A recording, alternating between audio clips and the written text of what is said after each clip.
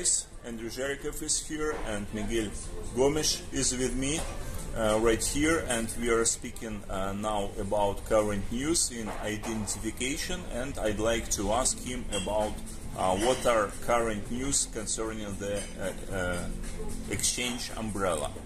Hi guys, good morning. It's a pleasure to be here in Russia, and it's a pleasure to give you this heads up in first hand. So as I announced it the other day, Umbrella is almost finishing.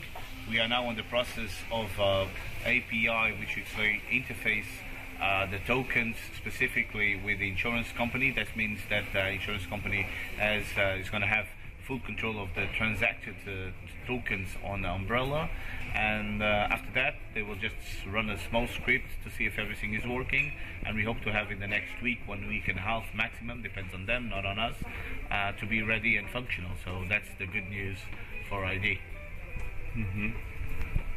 And can we expect when the umbrella will be running to be able to exchange our coins already? Okay, this is change our coins will be two phases. One phase will be those clients that have bought coin. Okay, so the contract, what we call ABCC contracts. ABCC contracts will be able to exchange those coins almost immediately after the umbrella is set up and put it on air.